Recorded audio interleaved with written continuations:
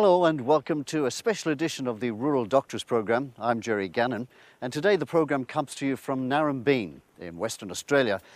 And while we're here because agriculture is Western Australia's third largest export earner, and as such there is a lot of agricultural activity on. And today we're hoping to talk to you about some of the things that as doctors you'll be presented with in your surgery when things go wrong down on the farm. But before we get into today's programme, a word about Rural Health West's locum programme.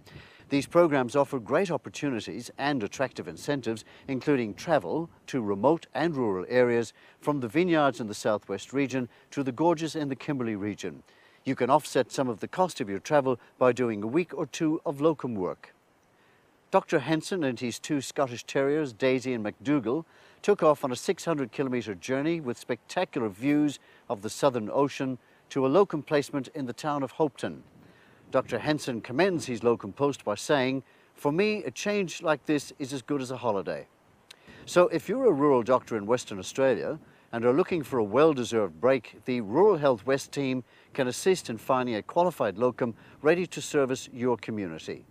For more information on how to register as a rural general practitioner locum in Western Australia or to request a locum, please contact the team at Rural Health West on 08 6389 4500 or email locum@ruralhealthwest.com.au. And now to today's programme, and first we join Dr. Peter Lyons together with med student Henry Maddock, as well as Dr. Olga Ward and myself, as we start to look at some of the issues that crop up in rural surgeries in Western Australia.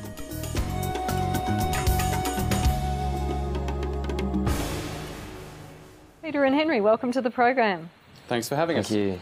Peter, we're in the heart of sheep and wheat country here, where we see a lot of chemicals being used on farms. What are the sort of things that you're seeing presenting to you in surgery as a result of accidents involving such chemicals? I think one of the hidden hazards of modern-day farming is the use of various insecticides and some herbicides, because many of them actually contain organophosphorus compounds. And although we all learned a long time ago about severe acute poisoning, there is, of course, a much more prevalent chronic low-dose toxicity issue. And one of the manifestations may just be simply a feeling of tiredness and lethargy. So it's something that we need to be conscious of and perhaps actually go looking for. A couple of years ago, there was a vogue for farmers who were prompted by their various organisational bodies to come in and ask for a blood test. That seems to have died off a little bit, but a simple blood test looking at acetylcholinesterase levels can be helpful to establish whether somebody is exposing themselves to unnecessary risk. So, Peter, is it something that you would recommend that other GPs in farming areas should ask their patients to do? Yes, I think it's something you could legitimately add to the battery of other tests that we routinely do to monitor the long-term health and welfare of our rural patients. Once you've got a positive cholinesterase test that's come back saying that the patient does have a reasonably toxic sort of exposure, what would you do next? I think it's up to the farmer to then identify where his source of exposure has come from and perhaps to take steps to try and minimise that for the future. In terms of treatment, I think unless somebody had very severe physical manifestations, I think probably the best course of action is masterly inaction, and just to let the body recover slowly. There are, of course, situations where you might want to use atropine or other medications, but I think they would be very exceptional. I mean, I think, if you're concerned that somebody's got a very severe level of toxicity in an acute form, then I think it's very reasonable to at least discuss that with either Poisons Information or one of the toxicology consultants at one of the large tertiary hospitals in Perth. But for the most part, I think it would be much more a case of identify the source and minimise future problems. And Peter, have you seen many people who do actually have these long-term problems, this long-term exposure? To be honest, no, I haven't seen that many, but perhaps I'm as guilty as the farmers in that I'm perhaps not checking it as much as I could. I think general awareness should be promoted, and obviously I think it's up to each individual farmer to try and establish best practice.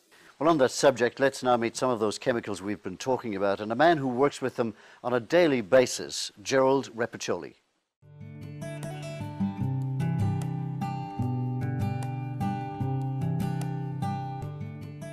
Gerald, tell us about some of the chemicals that you have to handle, both as an agricultural operator and the sorts of things that our local farmers are very likely to be handling in the paddock. Well, it's broken into 3 groups, but the main is herbicides. Yep. And then you've got insecticides. Some of the herbicides are fairly powerful, and you do need to have the appropriate safety gear. Yep. Although I know 90% don't. I think the younger generation are seeing the safety aspects and maybe coming to grips with wearing all the protective gear. And also with the insecticide, that's a very touchy chemical. You just touch a fly or anything, you go to brush a fly away, you touch your face, you get an itchy nose, you go like that or something. Then 15 minutes later, you've got a bit of irritation. Yep. And I've had it on my, as I said, getting around in shorts, and I've had it around my legs or on my knees. When I'm flying, my hands are resting on my knee or something, or one is, or whatever. Does it blister? No, Go red no, or it just goes a little red that I've had trouble with, but itch, and I've just used sun lotion. When you get the sunburn, put that on, and that's about all that I've managed to do. I've had chemical, the Roga, the insecticide on me, and you don't realise that you've got it on you. You thought you've washed and you're clean, and 10 or 11 o'clock at night you start shaking and carrying on. And it's been that bad that I've had, I think, 2 baths and 3 showers over a period of about 4 hours to try and see, but the chemical has already got into the body. And, Okay, so if you're shaking and salivating and feeling not too great, then obviously the stuff is systemic. yes. Have you then had to go and have blood tests and things to check that you haven't got a toxic dose? No, I didn't bother. I didn't want to be laid up for the next day, I suppose, but next morning I'd slept it off and I was okay. But that's something that we could certainly be suspicious of with our Yes. patients if they present with some odd symptoms, because they may not always make the connection with the chemical that they were exposed to, say, 8 hours ago. Yeah. That's And right. what are the possibilities here, medically speaking, of a prolonged exposure to Roga, for instance? When it's killing the insects, it produces some muscular paralysis, and it can certainly do that in people, but the more common things that it will do are to do with the autonomic nervous system. So it's almost like having snake venom. You know, you get people can get either a dry mouth or sometimes excessive salivation, depending on which insecticide they've been exposed to. They can get muscle cramps, their blood pressure can plummet, they can get terrible sweating, and they can get shaking and weakness. But more often than not, what they get is a bit of skin irritation and kind of chronic low-level illness and chronic low-level abnormal liver function tests. So if you get a lot of long-term, very low-level exposure, you'll often get some minor abnormalities that are quite difficult to pick. Gerard, what about if you inhale some of these chemicals? I think the insecticide is the one to worry about. That comes in a powder form, and there is a powder form that's released now that it's in plastic bags, and you just drop the plastic bag in there. But if you're putting chemical into that vat in plastic, you can inhale it, but so you always work upwind of it. So what kind of safety gear do you actually have? Well, we've got the mask, the full section mask here. It's just the chemical mask, that is applied, and just unscrew the fittings and change the filter from time to time, and just check it every season. This is used for all types of chemicals or only for powdered things? Oh, anything that's very fumy or anything, just use one of those. We do have those paper masks, and they are fairly helpful because these just get damaged in the vehicle and cumbersome, and you just get another filter from the cardboard box in the truck. The guys seem to prefer those if they are going to wear them. But when it comes out very warm, they don't want to wear overalls, wet weather gear, and rubber boots and stuff like that, so they scale down. And so they've got to be more careful and more proficient on what they're doing. And that's of course where your accidents happen. They can all the time with the corner cutting. Well, it's. But I agree. You know, if it's 46 degrees, who's going to want to get into rubber boots and full overalls? You've got to be practical, don't you? You've got to be practical. Gerald, what other gear have you got here to show us? We have the shield. They get damaged. They're a cumbersome item. You've got the mask and safety glasses, and I think they're the best in a hot day. These you get contaminated either side, and then you can't see through them. So they're good for the bureaucrats, I suppose, but it's not practical. They're not practical. And then I noticed that you've got a thing down there in a urine sample container, but I'm presuming that it's not in fact a urine sample. No, it's a eye wash. Yep. It's kept. We have them in glove boxes of all the vehicles. It's just in case someone gets some splashed in their eye. It's pretty powerful. The insecticide is bad for that. And then we have a first aid box. And then you've got some chemical resistant overalls and gloves. Chemical resistant gloves. Okay. And do people use these a lot, or do they skip on these? Yeah, no, the gloves are the best. It's how you pour the chemical out, and is the main ingredient for safety, because some people just don't know how to pour a 20-litre drum out. Firstly, when you start teaching someone how to pour, they say, we know how to pour, and 9 times out of 10 they don't. And they'll pick up the container and empty it out this way, and as the chemical's coming out, the air can't get in, so it will throw back and it splashes up, like I'll show you, like that. It tends to go out everywhere, and when there's a bit of expansion there, it just goes. If you pour it like this and do it that way, you've got a nice even pour like that. There's no splashing whatsoever, so you can be safe and you don't need so much protective clothing on you. But it's just, people have got to be taught how to pour chemical. You've got a truck with obviously a couple of big water tanks on the back. If you need to, if you have a major spill, how much water is usually available, say, on the back paddock of a farm? Well, we always carry fresh. Our system is that we carry fresh water here, and it doesn't get contaminated, so you can drink that water. And the only time it goes is from the pump through the mixing container, and it's separate. Now, we always have a bucket on the ground with soap suds or just even fresh water, so that we could wash ourselves if you get instant splash. If someone's around to help you, well, then they can get the water to you. But if you get blinded or something, you know where the bucket is, you can at least stagger to it. Yeah.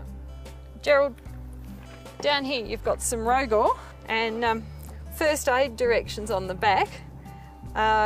Doctor and Poisons Information Centre and 1 atropine tablet every 5 minutes. What do you actually do if you get a spill of Rogor? Well, you can't buy atropine tablets now.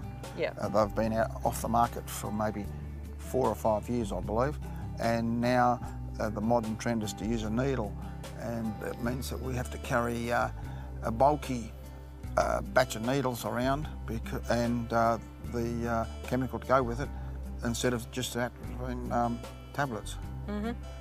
So how many farmers do you think would actually have ampules of atropine and a bundle of needles for administering atropine? I would say maybe 1 out of 100. I would say that. I know farmers don't think they'd get poisoned.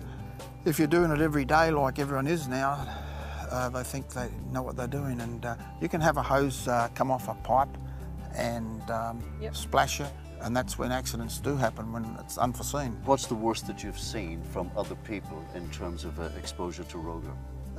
We did have a hose come off one of the pipes some time ago, and a fellow was covered in, I think herbicide it was, and they took him into, I gave him a good wash down and then took him into town to make sure he was okay. And that lad was okay, but the first thing is to have a wash down, unless you drink it, of course. You can't, but if you get splashed with it, well, just wash yourself down. What happens if you drink it, Olga? You probably die. On that sobering note.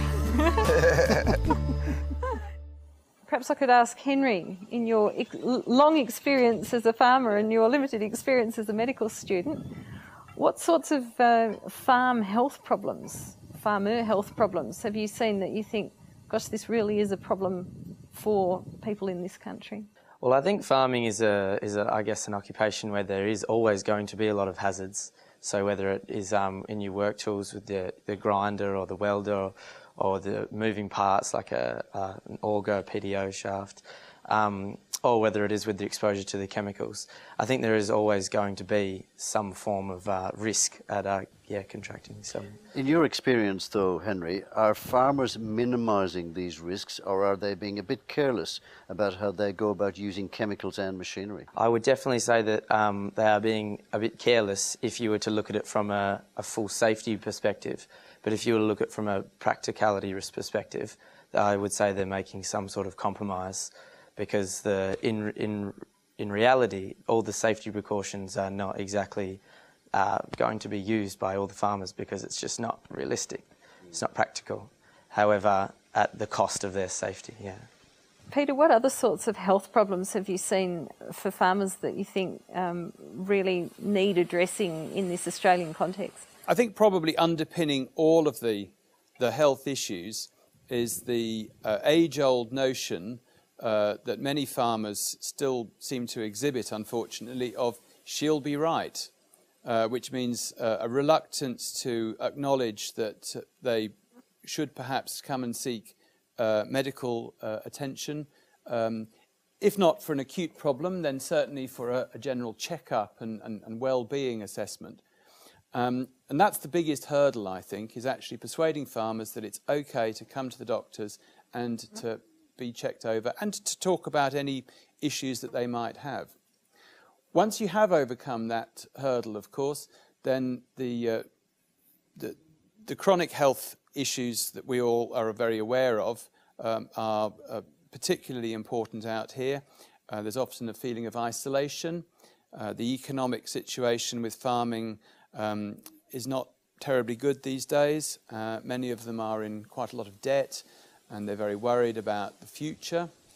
So depression is obviously an ever-present danger.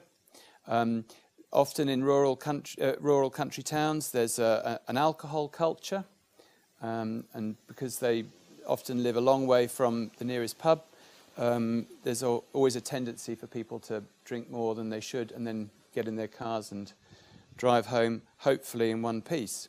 With the increasing mechanisation on farms, there's perhaps less manpower actually needed for a lot of the day-to-day work. And so I think a lot of farmers are probably not as fit as they think they are. And there's a big problem with being overweight. Trying to persuade farmers that just because they're 30 kilograms overweight and look identical to all the other farmers in the district, trying to persuade them that that's actually a problem is often an uphill task. Let's look at that problem. I mean, we're in the country where there's fresh food, where there are animals running around. What is the problem with obesity here? Why is there such a problem? I think it's perhaps a culture that you have to, make your own entertainment, and often that revolves around, lots of food and lots of alcohol, and perhaps that's one of the issues. I think in association with the rest of the country, it's just attributed to a change of lifestyle mostly. So you can see like a decrease in exercise, physical activity, in general terms. Say increase in the diet, unhealthiness. Although out here in the country, you could say that there's limited access to fast foods such as McDonald's. So that would be beneficial. But again, it's just that kind of mindset that we have taken not as a country, not specifically in the... Peter mentioned exercise and the fact that farms are so mechanised now, there's not as much outlet for physical activity. Is there a culture at all of farmers taking exercise for the sake of being healthy? Is that alien to them? Well, apart from some farmers who take pride in their sporting activities at weekends, I would say by and large there isn't very much of an ethos about exercise for its own sake. And I would say that there's reason for that, because if they were to undertake this, like you said, it would say go against the economics of running their farm. Most people today are very busy, especially if they're trying to run a 10,000 acre farm single-handedly. So trying to include that in their daily routine would just be not possible. Be 4 o'clock in the morning start instead of 5. Exactly. Yeah, that's so. So have you noticed over your relatively short life any decrease in the amount of physical stuff that gets done on the farm? I still think that farming is still quite a physically active job as compared to a lot of office jobs and say truck driving, but I can't say that I have, no. Let's look at the depression issue, which is a particular problem in agricultural areas, given, as you said, Peter, all the problems that farmers are facing.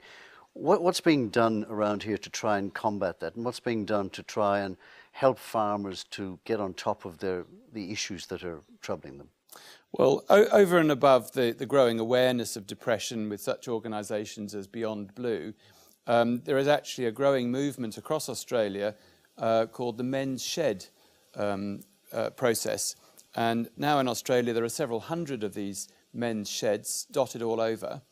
The principle is to provide a forum for like-minded men to get together, and it's for companionship and fellowship and a reason to get together and to feel comfortable in each other's company so that they can discuss matters of mutual concern to them.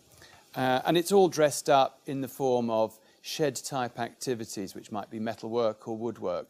But principally, it's to get together with the guys and to feel that you're not alone and that there's always somebody to talk to. But there is a tendency when blokes get together to talk about blokey stuff, when in fact, you know, blokes don't talk about the things that are really bothering them. Does the shed help them to share those stories? Well, I think it's much more likely to be a suitable venue than down the pub.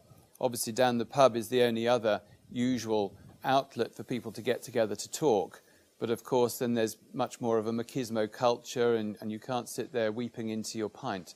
So, given that most men's sheds take place, during the daytime, and they're usually alcohol-free, and it's all lubricated with lots of cups of tea, I think it's going to be a much more conducive environment to do that. One of the things that I think has been really nice about the men's sheds that are established is just that chance for some of the older guys who have so many skills that perhaps some of the young lads, and particularly the ones who aren't farmers, who are living in town, they can share some of their skills with wood turning or children's toy work. Construction. Or here in Narembeen, we've got an up-and-coming, well, it's actually a community shed because it's got a section set aside for ladies' arts and crafts. But at least one farmer who's currently coming along has lived in the district all his life, and he's probably in his late 60s, and he hardly knows anyone in town. And so this is actually a great new social avenue. Now that he lives here in the town, this is his way of actually starting to meet some other people. Peter, as a GP, you would see farmers when they have to come to you as opposed to when they should come to you, and I think that's kind of the norm. You're obviously a general practitioner as opposed to a psychiatrist, but do you sometimes find yourself cast in the role of psychiatrist in order to get to what is the root cause of whatever is bothering him, and to head off any potential psychological problems that he may be under? And how difficult is it to get farmers to open up? I think it's enormously difficult to get them to acknowledge that perhaps there are some mental health issues. Thankfully, we haven't got too many people who are very severely troubled, but I think there's probably quite a commonplace low level of mild depression and anxiety. I think it's often helpful to try and discuss some of these issues in mechanical terms, in terms that farmers understand. So I'm always using the imagery of a ute, and how you can check the suspension and the oil and the tyre pressure and the revs per minute. But sometimes if it's not working properly, there may be a problem with the electronics. Would you encourage other GPs to adopt that proactive attitude in farming areas in particular, to look under the hood, as it were, to continue the analogy? I think it's very important to be proactive. I think to be a reactive doctor is fine to a point, but there's probably going to be a lot of situations where you're not going to fully explore the issues at hand. So general screening, fishing net questions about, how are they going, and are they sleeping all right, and have they got any worries? I'm sure that that's often just the entree that some farmers need in order to feel comfortable about beginning to open up. It's also important that, although farmers don't come very often, it's important not to put them off on their first and only visit in 10 years. So to try and get them to completely change their lifestyle on this occasion is perhaps counterproductive, because they may then feel that it's all too threatening and too difficult, and they're not going to come back. So I think it's good to gently bait them with one or two more acceptable health interventions, like checking their blood pressure, or talking to them about whether they've got a problem with their heart, and maybe get some blood tests done at some point, and then they become more familiar with the process of interacting with a doctor, and then you can start intervening on other levels when they begin to know you and trust you and hopefully like you. So how do you tackle some of that lifestyle stuff, Peter? The cholesterol and the smoking and the alcohol and high blood pressure? With a big smile on my face, because there's no point getting angry or frustrated or scolding people, because that really that's very unhelpful, and people just become very defensive. And it's a difficult balancing act, and has to be tailored to each patient, I think. Small changes one at a time. That's right. In a non-threatening way. What about looking at the broader family of farmers, including their spouses, who are their partners on these farms, and their children? Do you look at that when an individual from a farming family comes in? How do you approach that? I often will ask about the family and how everyone's getting on. And of course, in these small towns, it's usually the case that everybody is either related to everyone else or is best friends to somebody who's related to everyone else. So there's a big network out there, and everyone behaves and feels in context. So it's often the case that if you know that the family next doors have just had a tragedy, that this may have an impact on the patient in front of you, for example. Yeah. Henry, can you tell me a little bit about what it was like growing up on a farm, in terms of the kind of support that you had, and how your family or your community tackled some of the issues that we've been talking about? I definitely think being from a rural town, you have limited access to things like Perth, but I think the community and the sense of community is almost stronger. And so I think that network kind of acts to, I guess, compensate for that limited access of resources.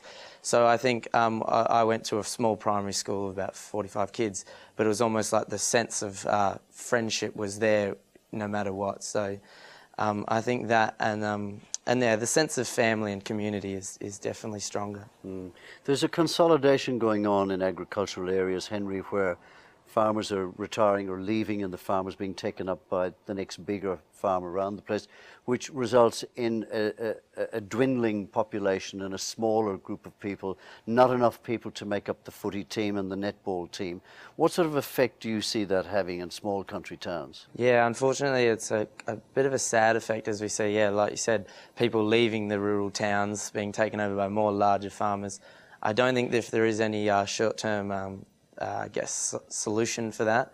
But I guess the way that to really try and tackle that is to try and really promote these community events like the football, like the cricket and the tennis, and really try and get people involved, whether it's through advertising or just, like I said, a sense of community.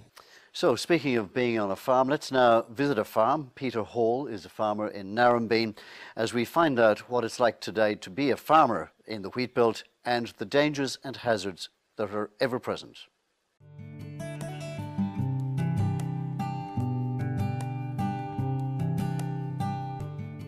Peter, thanks for joining us on the programme here on your own spread in Narembeen. No worries, it's a pleasure.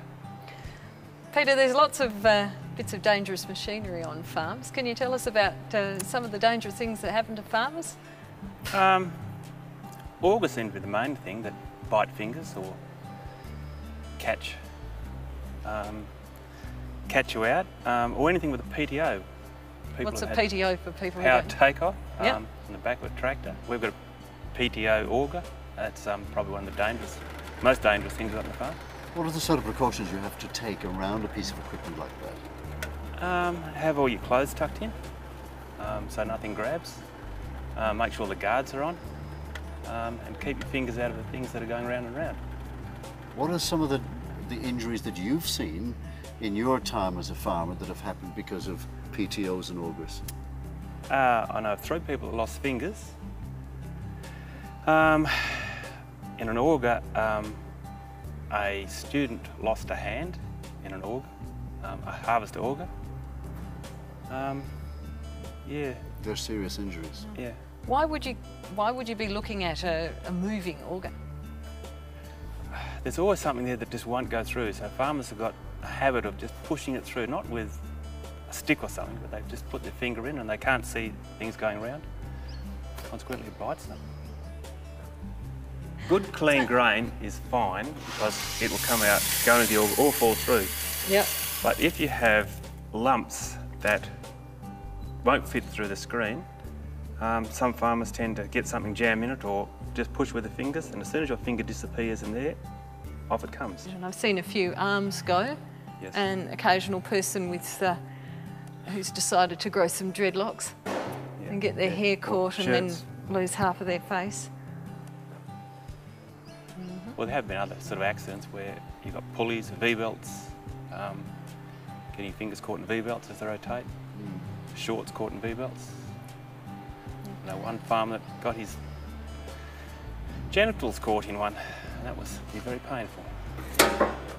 If you haven't got a cover on and something jams and you're pulling on this, and all of a sudden it goes, your fingers go clean through there and around they go and off they come. So that's why you have a cover on it. Sounds like the voice of bitter experience. Yeah, well, I haven't got caught. A bloke in town got too close with his shorts and he's the man that he got bit. So tell me, Peter, do you get any safety training with your machinery either when you purchase it or say from your dad or your brother or whoever passes the farming on to you? It's sort of all handed down, I guess. It's just experience. You learn to know where the dangerous things are, bits that bite. They've got warnings on most new machinery and covers. There's covers on everything nowadays. It was the older machinery that's more dangerous. Stuff nowadays is fairly safe. I was just about to ask you about this case behind us, which is a pretty impressive piece of tractor. The safety features in it, what are the safety features in it that impress you? Well, the seat on it won't let you jump off when you're going, same with the harvester. If you try to get off with it moving, it shuts it down. So you can't actually get off a moving bit of equipment. A lot of farmers like to jump off and have a look at things while they're going. Well, it just goes into neutral. Same with the harvester, does the same thing. Shuts the machine down if you jump off the seat. So you've got to be in the seat to drive it. Much of these things are now GPS guided on auto steer. Yep. What do you think of auto steer, and are there problems with them? Auto steer is good, but There's not enough to do. Drivers tend to go to sleep, pull down power lines. One farmer tore down an SSC pole, landed on top of his tractor, shorted it out, cost him $30,000. But at least he didn't. At least it didn't cost his life. Yeah. We're just debating how heavy this is going to be to lift. We've got to lift this off. It's all cast. Well, that weighs 200 kilos. Being a good safety-conscious farmer, you'll probably use a block and tackle to lift that, or well, that's what the little tractors. Two of you and some muscle. The little tractors for that, hopefully. What, on your experience farming in your time here, and your sons are farming with you as well, yes. What have been some of the injuries that you yourself have sustained, or others working on your farm? Fingers. I've got a mangled finger that got crushed under a harvester. Still all there, but it doesn't look that pretty. It's been slightly rearranged. Rearranged, yes, and not as straight as it used to be. Another one had the end cut off in a lawnmower, but that's when I was not farming. But yeah, falling off high places, sheds, silos. Recently there was someone fell off a silo in the district. Yeah. What about first aid? Do farmers today know first aid? A lot do. I'm an ambulance officer. That helps. Yes, and my wife's a trainer, so she tries to get as many people to do first aid as possible. But a lot of farmers just haven't got the time, or don't make the time to do first aid. But do you have kits and bits and pieces, or do you just always have to improvise? Kit in the ute, or you improvise with a bit of string, or a hat, or pressure bandage, or anything that's available, really. Because a lot of times and always your hands are filthy dirty. When I crushed my finger, I just was covered in grease, and you think, well, that's not going to mend very well, but they always seem to. I think one of the great things about first aid courses in country areas particularly is that people often share their experiences of, you know, my brother lopped his hand off, or lopped most of his hand off, and we found that this worked really well, and people go, aha, that could work where I am, hoping that they, of course, never have a lopped off hand to deal with, but still.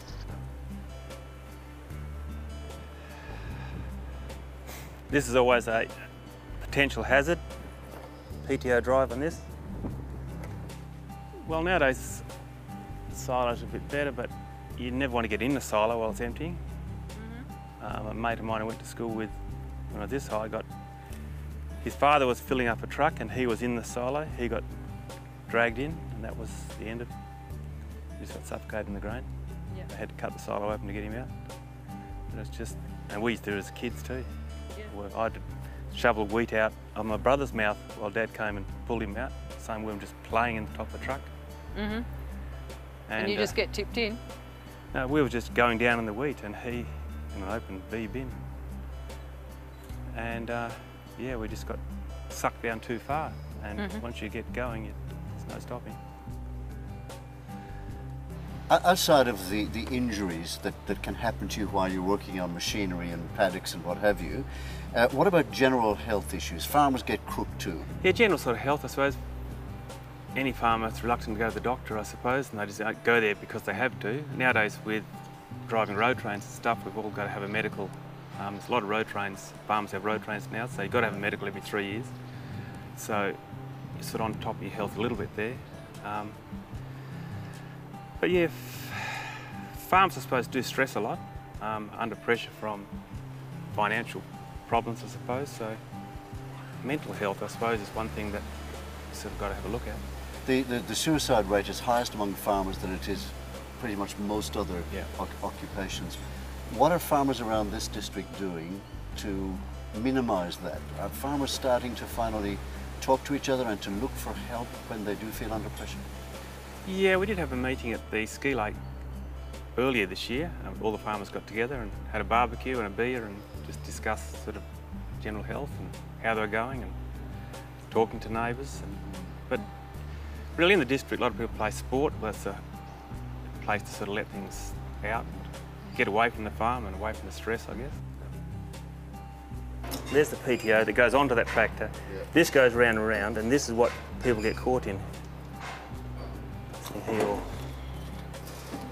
But every bit of equipment's got its own danger area. things fly around it up top more and underneath.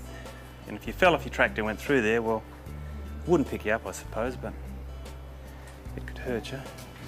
What about your family's health? What are some of the shortcomings in the delivery of healthcare in this region that you would like to see addressed?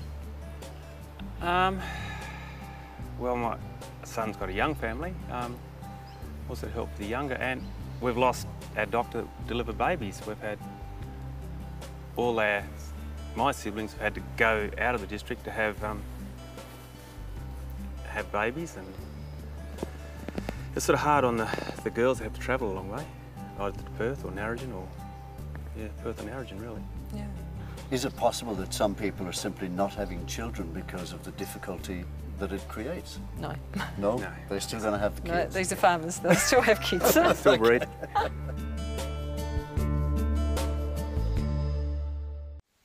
Peter, one of the other things that we see quite often in country emergency departments is traffic accidents and bike accidents and just vehicles in general from farms. Often no seatbelt, no helmet. What sort of things have you seen in your emergency department, and have you learnt any other salutary lessons from the patients that have come in? High speed is always a big issue. Particularly on gravel roads, which are effectively covered in little stone ball bearings. And people become very complacent about safety and will often be travelling not just at the speed limit, but probably in excess of the speed limit. So when they tend to come to grief, there's usually a lot of energy involved in the collision. So one has to be cognizant of the fact that they may have multi-system trauma, and their initial presentation may not in fact be that worrying, but you must be aware of delayed presentations of other injuries. I think it's important to realise that spines need to be treated with great care at the scene of the accident and subsequently at the hospital. Usually we don't have any X-ray facilities to establish whether a C-spine or thoracic spine is in fact damaged or not. And there's no shame in treating the patient as if they have spinal injuries and evacuating them by Royal Flying Doctor as a result. Yes, I must admit I've got a particular pet hate for quad bikes, which seem to me to be great fun to roar around on, but enormously unstable once they start to tip up a little bit. And often people, of course, don't wear helmets when they're on the quad bike because they're just nipping down to the paddock on the corner to get some sheep in. Well, they are, of course, much heavier than a conventional two-wheeled motorbike, which is also a very hazardous mode of transport. Often we've seen children and teenagers who've been learning to ride motorbikes on their farms, and of course, while that may still be perfectly within the legal limits of the law, whether it's a good idea, I wonder. Henry, are you a bike rider from the farm? I am, yes, I am. And I think that if you look at the reason why this happens, I think, as Peter mentioned, complacency really is the key issue here, I would say. And I think the fact is that you can ride down this road 100 times and it might never happen. But the fact is that it's the chance of it happening, and when it does happen, that's when the consequences are. There's never any traffic until the one time when there is. Exactly. I must admit, one of the things I learnt from bike accidents on farms was that thing that you get all the time in EMST once you've got the patient stabilised, strip and flip. And I'd got the patient beautifully done up in cervical collar and treated the head injury. This was a patient who came in having had a bike accident without a helmet, so he had one blown pupil when he arrived. So I did all the right things, and some good angel said to me, just roll this patient over, and I'd nearly missed this enormous third-degree burn and a large section of stove-in ribs, and it was where the bike, of course, had landed on the patient, exhaust first. So I then had to write copious extra bits in the notes and apply copious extra things, but I've never forgotten to strip and flip a patient since. Something that always amazes me is the fact that so many people in the country do not wear seatbelts. I just can't understand the reason for it. Is it a macho thing? Is it I'm just nipping down to the, you know, to wherever, and yet it is responsible for so many accidents. Henry, why I would say it's more of a conveniency. And yes, it is stupidity, I guess, for not wearing a seatbelt, for sure, and illegal. But it's, yeah, more of a convenience. If you were just going a kilometre down the road, it's easy just to hop in and drive there. Again, a lot of people don't think of the consequences, because 9 times out of 10 there is none, but it's that 1 time out of 10 where that... And it's on that one occasion that Peter will see a lot of carnage when it presents itself to the hospital. Do you, as a matter of course, or do GPs as a matter of course, say to a patient, and of course you wear your seatbelt whenever you get into your vehicle? I don't know if I would do it during most consultations, but certainly the discussion of the circumstances of an accident usually get discussed when they've crashed their vehicle. You never think that there's going to be a kangaroo or a flock of the neighbour's sheep that have all decided to get out of the gate, or another car coming in the other direction, or a jolly wheat truck. I think the most regrettable thing is that people don't think about using these habits until they learn from personal experience, and they're shocked into actually using seatbelts and helmets. Now, Peter, they say that experience keeps a dear school where fools and no others will learn, and I understand that your particular messages of safe use of equipment comes from a bitter personal experience. Would you care to share it with us? Yes, it was a couple of years ago. I was using an angle grinder with a fine cutting wheel, and stupidly I wasn't wearing my gloves, and nor was I fully concentrating. So how should you have been kitted out for this particular operation? Well, what I should have probably been wearing is some protective outer garments which are made of leather. They're non-flammable and they're very hard to cut, and they've just got some poppers. I should, of course, be using eye protection, and of course it gets a bit dirty, but I can still see through it. I should be wearing my 35 decibel reducing ear defenders, and I should be wearing adequate gloves, and I'm kitted out for nearly everything. And because you weren't using your gloves, what in fact was the upshot of this particular incident? Well, I cut the inside of my wrist, and it was a Saturday afternoon, and because I'm the only doctor here, I had to take myself to the hospital and stitch myself up. So it was a classic case of physician heal thyself. Absolutely, yes. Without anaesthetic as well. And then sometime later I required a little bit of plastic surgery to repair the dinged nerve. The upside of all of this, of course, and there is a silver cloud behind every lining, is that this served as a salutary lesson to everybody in the district because they all know about it. Yes, and I've told people that I am now an even greater expert on stupidity because I've got personal experience of it, so I will not hold back in sharing my wisdom. Where do people learn about this sort of stuff otherwise? Or is it all, as Henry says, just bitter experience? These communities, it's very hard to keep secrets, and if somebody has an accident, it doesn't take long for everyone else to know about it. And for a short period thereafter, people's general awareness and attention to doing the right thing is probably better. But unfortunately, time moves on, and people move on, and memories move on. Well, on that subject, we caught up with Farmsafe WA to find out about other resources that are available to you as GPs or to farmers about farm safety.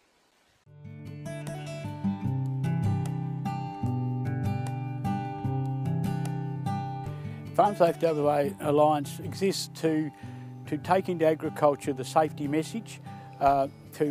We run courses and instruction for farming families so that they can better manage their farm profitably and safely. My personal experience, I spent 40 years in agriculture. We found that presenting to hospitals with agricultural injuries was often quite humorous in some instances and quite dangerous in others because the health professionals often didn't understand what we were doing there and what had actually happened. I contracted leptospirosis and it took 4 years to convince the doctors, about 4 of them. I went through 4 of them before I came across one who would actually even entertain the idea, and after doing the blood tests, it was proven that I'd actually had that disease, and I endured it for 4 years because there was no resource for the GP at the time to understand that farmers do contact disease from animals, and some of the accidents that can happen, that often the GP's got no concept of what the machine that caused it or the big animal that caused it even looks like. And it's very hard to treat a person if you don't understand how they first contracted the disease, or actually how the accident happened. And we're talking about crushing accidents, finger lopping accidents with grain augers and these sorts of things that happen because agriculture is such a diverse industry. You can do 7 or 8 tasks in the morning, where a lot of industry, the employee or the manager's doing the same thing for hours on end. In our industry, you could do 4 or 5 different tasks in the morning. So we've put together a rural general practice kit that we believe every GP in Western Australia should have, especially in rural Western Australia, that they can refer to when, and I think they should read it as a resource and refer to it when they don't understand what's been presented to them.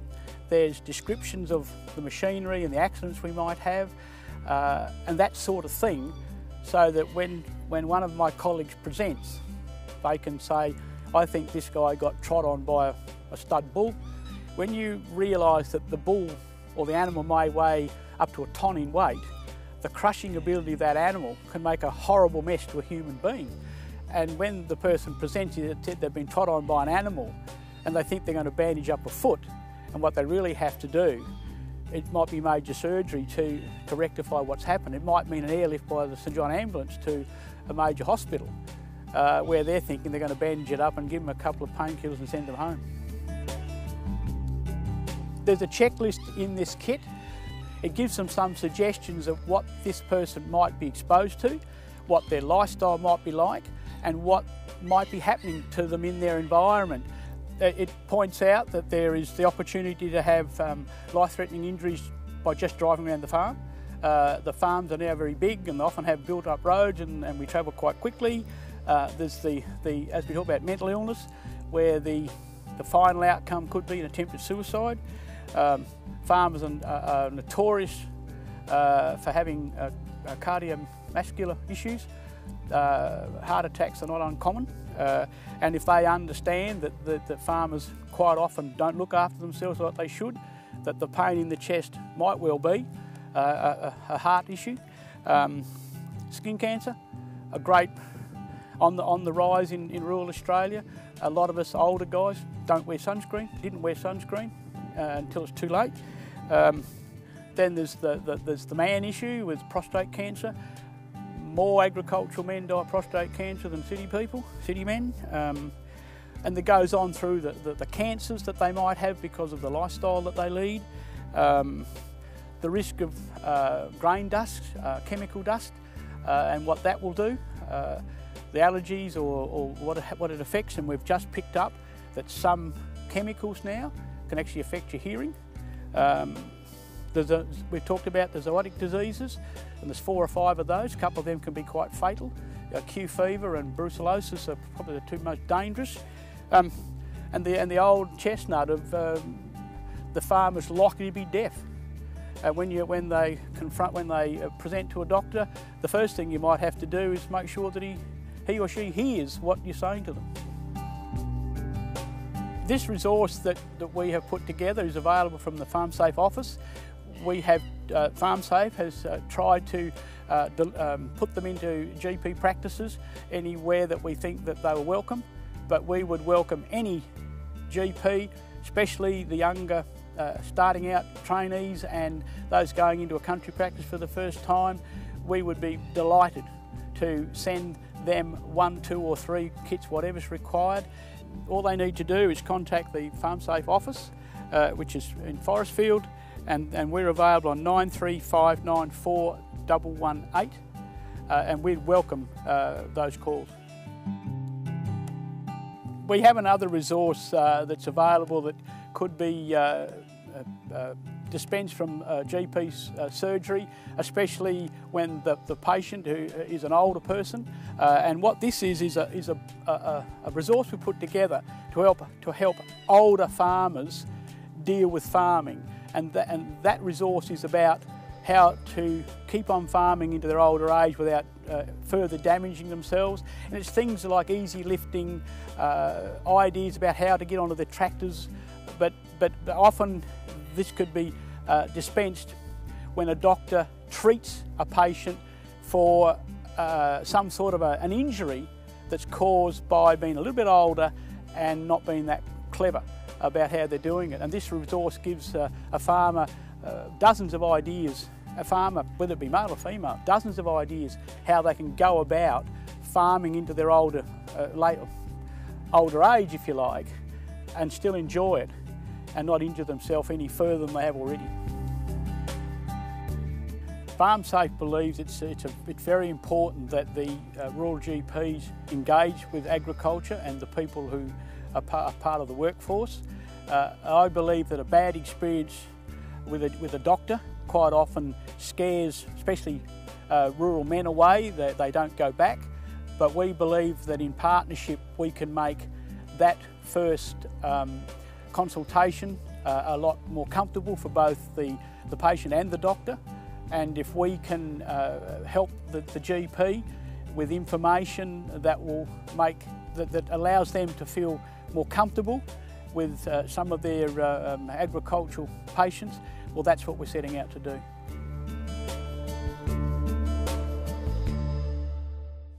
So Peter and Henry, do you have any final comments for doctors who are treating farmers on a daily basis? I think it's very important when you're establishing yourself out here in a rural community that you've got to really cultivate your relationships.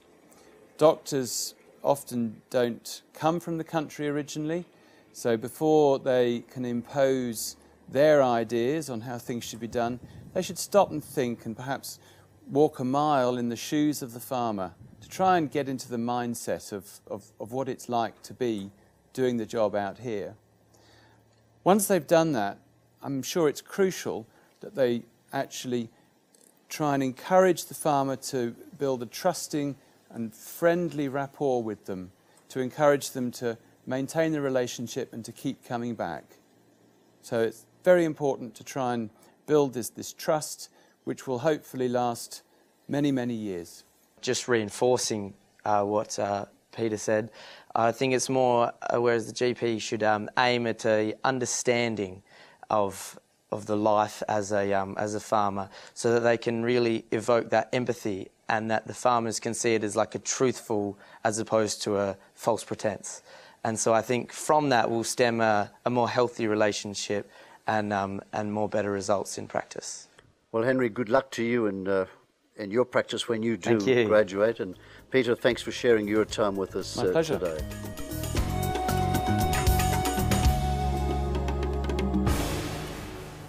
Well, that's it from the programme brought to you this month from Narembeen in the Wheatbelt. We do hope it's been of interest to you, and we hope that you now have a better understanding of why those injuries that you see coming through your surgery happen the way they do.